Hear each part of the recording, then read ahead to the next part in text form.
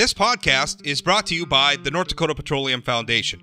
From heating our homes and powering our vehicles to cell phones, clothing, and medical equipment, oil and natural gas makes everyday life better. North Dakota Oil and Natural Gas, advancing the possibilities. Learn more at ndpetroleumfoundation.org.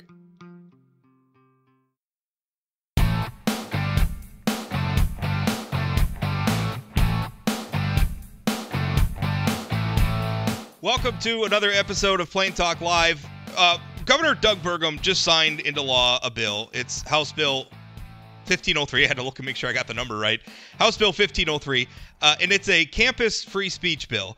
And that's an interesting debate because in the national news headlines, we hear a lot about problems with free speech on campus, whether it's perhaps provocative or controversial campus speakers who are protested. Maybe there's administrations that put unreasonable like security under the guise of putting unreasonable like security fees on an event and saying, well, these are needed for security, might actually rise to the level of being censorious. You perhaps have other student groups that are interfering with an event.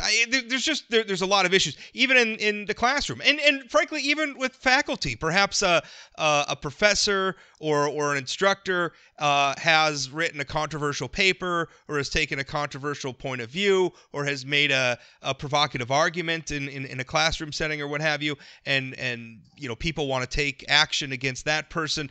It's difficult, and so North Dakota, obviously, we're a state that values higher education. In fact, we tend to punch above our weight when it comes to funding higher education.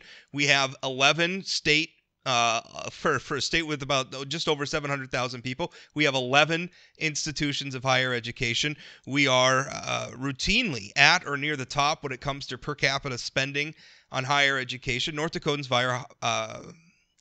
value higher education a lot. So when it comes to free speech in the academic setting, in the higher education setting, it's an important debate for North Dakota. So anyway, one of the backers, one of the promoters of House Bill 1503, which again has passed both the House and the Senate and has now been signed into law by Governor Doug Burgum, is the Foundation for Individual Rights in Education. And here to speak with me a little bit about why this bill was important, why we needed it, is Tyler Coward. He is a attorney for FIRE.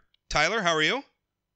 Hi, good morning. I'm well. How are you? I am doing just fine, and wanted to talk with you about this bill. Tell us why, first of all, the state of free speech debate across the nation on, when it comes to higher education. I mean, this isn't just a North Dakota specific issue. Your organization is involved in these things across the country, these debates. Yeah, that's correct. First, why don't I give your viewers and listeners just a brief background about FIRE. FIRE is the Foundation for Individual Rights in Education, and we are a nonpartisan nonprofit organization dedicated to protecting free speech and due process issues on college campuses nationwide. So we've been around since 1999, and we're really very proud of our nonpartisan track record. If we hear of a student or faculty member who's censored or punished for speech that's protected by the First Amendment, we roll up our sleeves and get to work on their behalf. And if you look at our cases on our website, that's thefire.org, you'll find evidence that we've defended people on every aspect of every controversial issue, and we're very proud of that. And when it comes to the national landscape about free speech on campus, there have been a number of states that have introduced and passed legislation to better protect and ensure that public institutions of higher education are protecting the constitutional rights of its students. And North Dakota just joined a long list of states to do so. So what specifically did North Dakota do? I mean, as a practical matter, what is this? Because a lot of people are thinking, well, we have the First Amendment, and North Dakota's own constitution also has free speech protections embedded in it. What more do we need? That's a fantastic question. One of the things that FIRE does, in addition to our defense work, in addition to our litigation and our efforts to get bills passed in different states is that we review written policies at institutions to see whether or not at these public institutions, whether or not they are compliant with what the First Amendment requires. And in North Dakota, while there is the First Amendment to the United States Constitution and a similar provision in the state constitution, we found that there were institutions in the state whose written policies conflict with a longstanding case law that comes from the United States Supreme Court. So what the legislature did is that they took some of these principles and policies set forth by the Supreme Court and codified them in state law. So now universities are told by the legislature in these varieties of different issues that they need to comply with what the Supreme Court said because it's now codified in state law. So there's really no excuse anymore to continue to maintain these policies that, if enforced, would really restrict their students' constitutional rights. We had in fact, not that long, in a legislative session not that long ago, and I'm trying to remember, was it the 2019 session or 2017? I don't remember, but we put some of this in statute before, and in fact, the language of House Bill 1503 replaces some of that language. What was wrong with what we already had? It just didn't go far enough? Yeah, the bill that got passed a couple of years ago, it was in the 2019 session, was flawed in a couple of ways. One way that it was flawed was that it sort of, when it comes to professors' speech in guaranteeing academic freedom and research or teaching, it basically said we are going to defer our decisions on academic freedom to the American Association of University Professors, the AAUP. And that is flawed because the state just can't outsource its judgments on academic freedom issues to an outside organization. So we stripped that clause. And while well-intentioned, because the AAUP has been in a court, and also with its 1940 statement on academic freedom, has had a lot of staying power in protecting the academic freedom rights of professors. But we wanted to put into state law actual language that guarantees these academic freedom rights instead of outsourcing it to an outside organization. And so we also cleaned up some other issues that we saw in the bill and strengthened it in its number of ways. It added a number of provisions that were omitted from the bill that was signed into law in 2019, so that student and the university community members' rights to speech on campus are more substantially protected. So some of the specific things, I'm reading here from a press release your organization sent out, adopts the speech protective definition of student-on-student harassment set forth by the Supreme Court of the United States holding in Davis v. Monroe, which defines student-on-student harassment as conduct that is so severe, pervasive, and objectively offensive that it effectively bars a student victim from receiving equal access to education opportunities or benefits. What does that mean? That is a very lengthy statement, but what that means in essence is that the most common form of restrictive speech policies that we see on college campuses are anti-harassment policies that are overbroad. And overbroad meaning that they prohibit speech that is protected by the First Amendment in their efforts to you can get that if you want. I'm sorry? You can get that if you want. Yeah, I'm sorry. That was my work phone. That's okay. So the overbroad harassment codes prohibit speech that is protected by the Constitution in the university's effort to stamp out on actual harassment. So by codifying this standard that was set forth by the United States Supreme Court in Davis versus Monroe County Board of Education, universities will be required to adopt a policy that is constitutionally required. And so that will be it will allow universities to respond to actual harassment, but also ensure that they do not punish speech that is protected by the First Amendment to our Constitution. That's got to be one of the most challenging areas of the First Amendment debate is. And I get it all the time because obviously I'm a commentator, I'm an opinion person, I write columns, I broadcast, I talk, and a lot of times you hear people say that's harassment or that's you shouldn't be allowed to say that because that makes these other people angry or makes these other people feel bad or what have you. And it becomes a problem where it's almost I don't know if I'm applying this idea right, but like sort of like the heckler's veto, right? Like this person can't be allowed to talk because these people over here might get upset. And maybe that's even when you talk about like trying to bring a controversial speaker to campus, and maybe a student group or something invites the speaker to campus, and then the excuse is, well, we can't allow this person to speak because these other students might demonstrate or might get upset or might what have you. And that can't be the standard, because if that's the standard, then nobody can speak, because what do we need the First Amendment for if not to protect speech that makes people upset? Yeah, that's correct. Two things here. The first thing, going back to our discussion about harassment, you're right that there is, a sort of colloquial understanding about what harassment is. We use it in ways that does not really line up with what the legal standard for harassment is. So that's a really good point. Your second point about the heckler's vetoes, and we cannot, if we are going to value free speech rights, allow the least tolerance among us to dictate who can and cannot speak on our college campuses.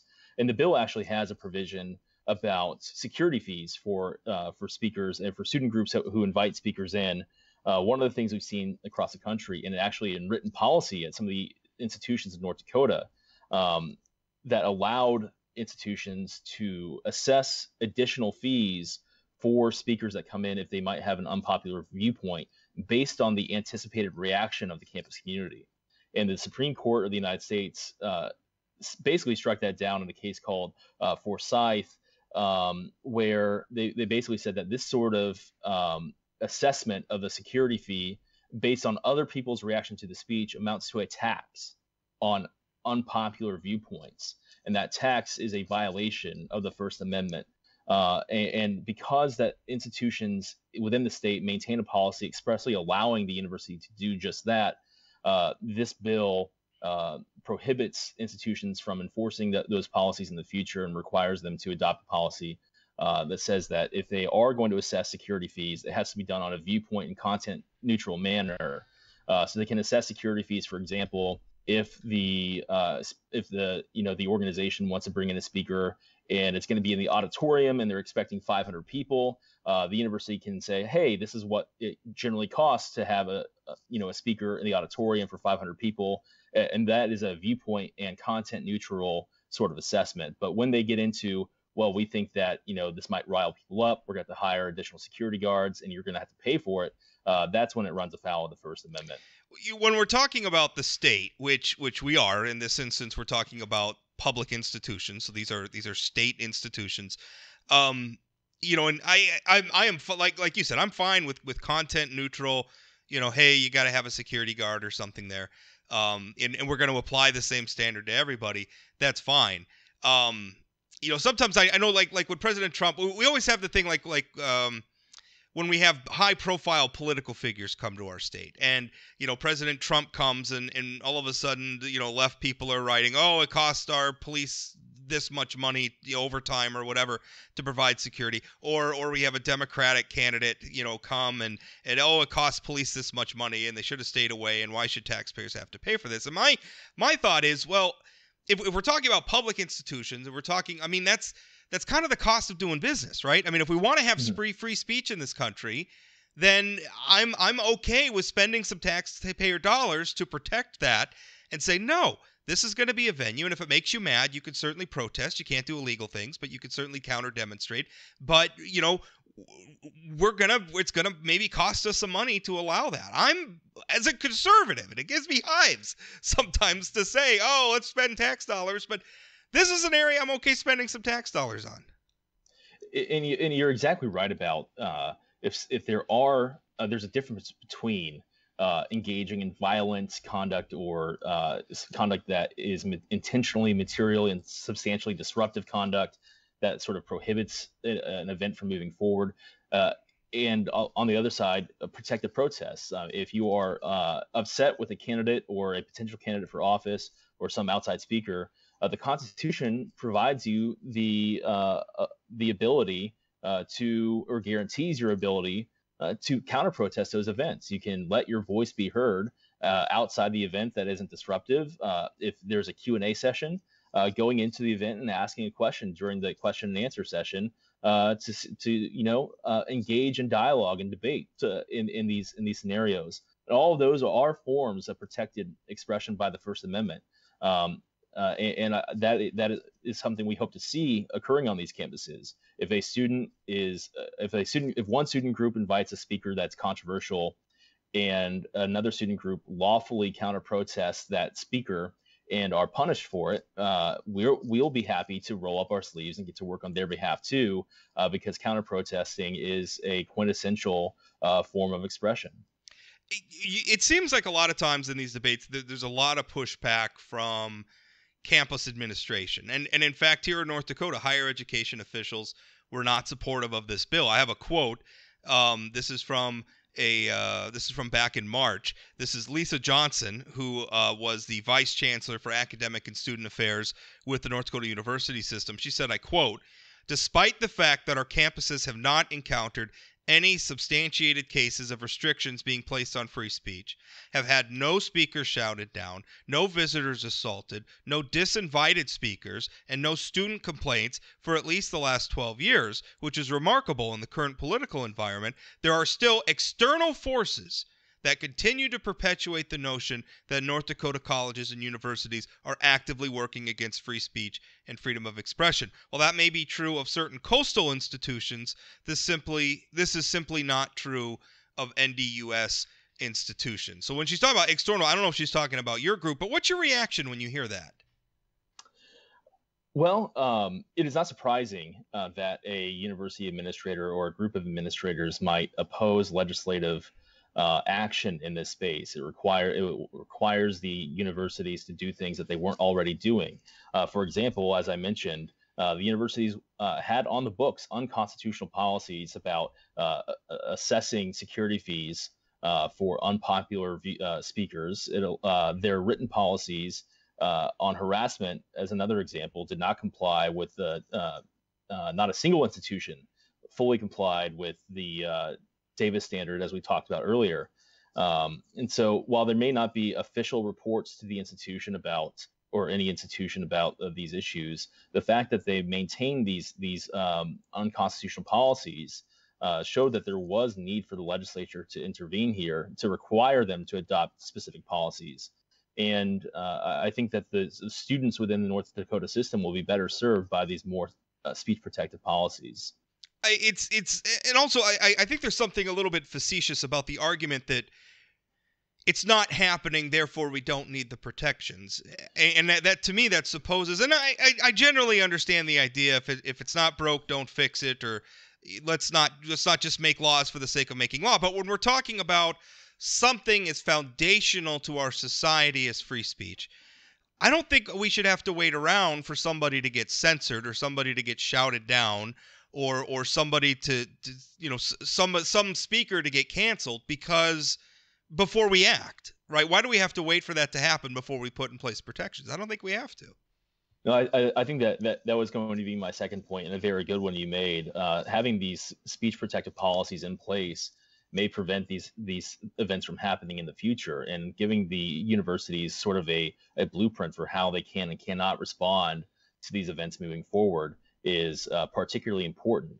And the legislature letting the universities know, hey, we have our eye on you. We want to ensure that our universities are a place that value free expression is also an important tool that the legislature has to ensure that the agencies under its control are not violating core constitutional freedoms. Do you feel, zooming out from North Dakota a little bit, do you feel like the free speech? To me, it's because I've been doing this for almost 20 years now, and it seemed early on you talked about free speech and you got a lot of people to agree, to grudgingly say, because listen, we've all been in that moment where somebody's just saying something and you're like, I wish that guy would just shut up, right? Everybody's been there. Politics are frustrating. We all care about this stuff, and we're all human beings. I understand the impulse, but you could usually persuade people in saying, well, then just change the channel, or walk away, or organize a counter protest, or a thing of your own to share your own point of view. I think people were more accepting of that. It seems to me, and as somebody who's actively engaged in the free speech movement, employed by the free speech movement, uh, do you feel like that argument's harder to make? I feel like people are less accepting of the free speech defense of controversial expression these days. I think that surveys on some student attitudes, particularly if we're talking about younger people, student attitudes towards free speech is changing. A lot of them, if you ask the first question in some of our surveys, and if your listeners and viewers are interested, they can view some of our surveys and reporting on this at thefire.org. You'll see that if you ask like the baseline question, do you believe in free speech? Overwhelmingly, people will say yes. And it's when you start, asking deeper questions and sort of digging down and asking, well, do you support somebody's right to speech that might offend somebody? Well, then that goes down drastically. That support among younger people in particular goes down drastically.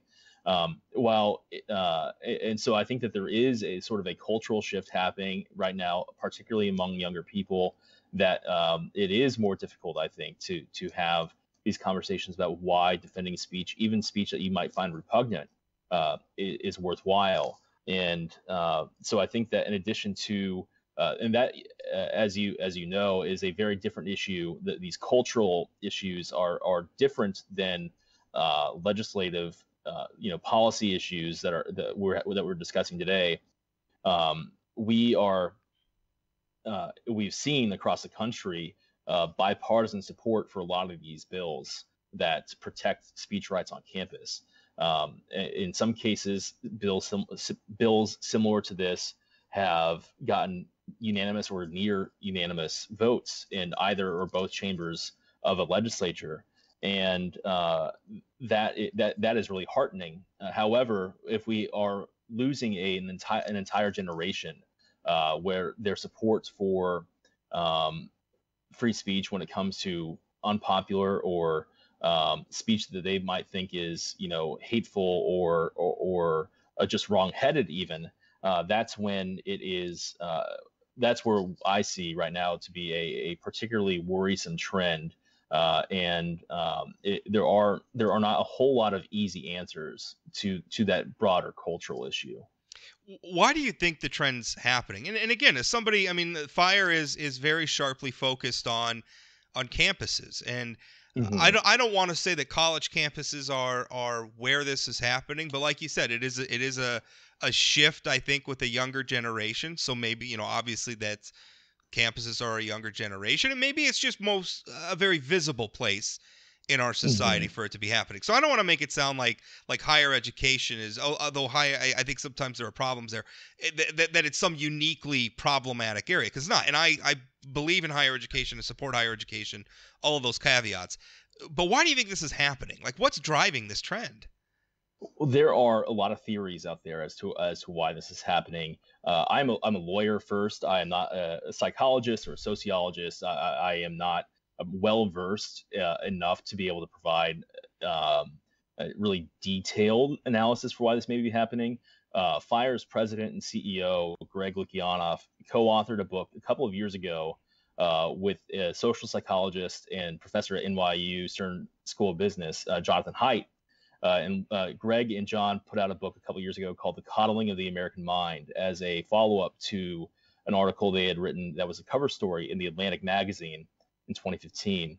And in that book, Greg, with his free speech background, and John and his social psychology background, explore some of these areas. And I would really strongly encourage your viewers and listeners to check out that book. I think they have a new version with a new forward and in paperback form. So if your viewers are interested in these broader cultural issues, I can't recommend that book strongly enough. I know it sounds like I might be shilling for my boss a little bit here, but I think that there are a lot of really great insights in that book that are a little bit outside of my primary expertise. Well, I haven't read the book specifically, but I have followed your bosses and your organization's efforts for a long time, and they're certainly worthy. And like you said, not not free speech is not a partisan or an ideological issue, unless you think liberty is an ideology, which it's I don't think that it is. I think it transcends ideology. Sure. I think fundamentally, first and foremost, you can't have ideology and you can't have ideological debates if people can't express themselves freely without fear of recrimination or suppression or what have you. So that's where we're at as a society, and maybe there's a lot of things we could talk about why American minds are feeling coddled, but that's probably a little bit outside of our scope of our interview today. Maybe a topic for another live stream. Tyler, thank you so much for your work on this. Happy to see this become law. I think our campuses, and again, I don't necessarily agree with Vice Chancellor Johnson when she says that North Dakota hasn't had a lot of problems. I think I could agree with that. At least I'm not aware of a lot of problems. But I don't think we should have to wait for there to be a problem before we put in place protection. So I'm glad we did. Tyler, thanks for your time. Last word. Rob, thank you so much for having me on the show. This conversation was really interesting for me. I'm glad I was able to answer some questions for you all. If you or any of your viewers and listeners have further questions, they can feel free to reach out to me directly. They can get me at tyler@thefire.org, and I'd be happy to answer any of their questions. Thank you, Tyler.